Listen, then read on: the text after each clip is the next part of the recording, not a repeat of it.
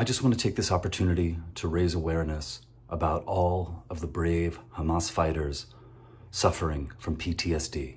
I can only imagine how hard it's been the past month having to relive the horrific events that they were forced to take part in, whether it was the music festival, the kibbutzes, or now in a situation where they are holding hostage hundreds of their oppressors, women, elderly, children.